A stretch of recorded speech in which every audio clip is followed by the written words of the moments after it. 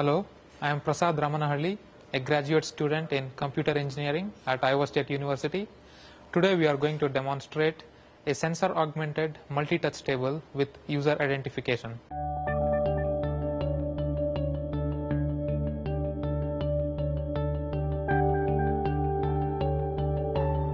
The application that we are going to showcase is a simple two-user paint application.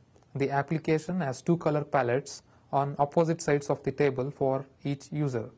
Without user identification, the application cannot associate the touches to a specific user, hence cannot determine what stroke size or color to use for each touch.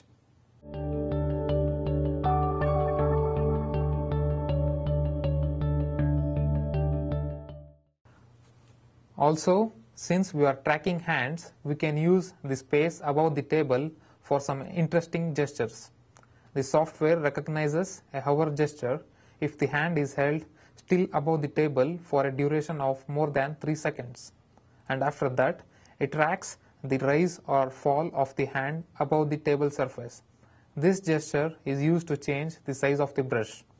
This is just a simple example of the possibilities enabled by a cricket-based system.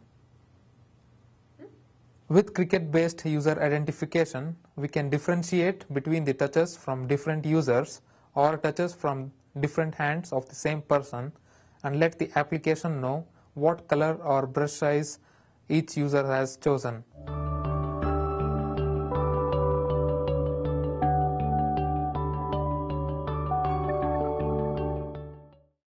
When a user comes to the vicinity of the table, his presence is detected by the cricket system and the application displays the user's photos.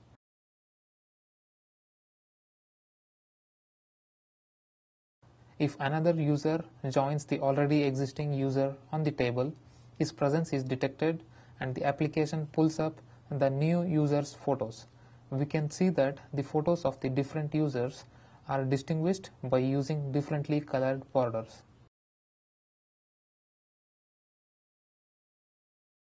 Owns his or her photos, they can only be modified by their respective owners. Owners of the photos can drag, zoom or rotate their photos, but we can see it is not possible for a user to modify another user's photos. Users can give permission to others to modify their photos by touching the photos simultaneously or hovering their hand above the photo while another user is trying to access it. The system also detects if a particular user is away from the system for a while and after a certain timeout, the photos of that user disappear. Thus, the application is user sensitive. The user identification system and the application are Sparsh UI compatible. Sparsh UI, a multi-touch gesture recognition system from Iowa State University's Virtual Reality Applications Center.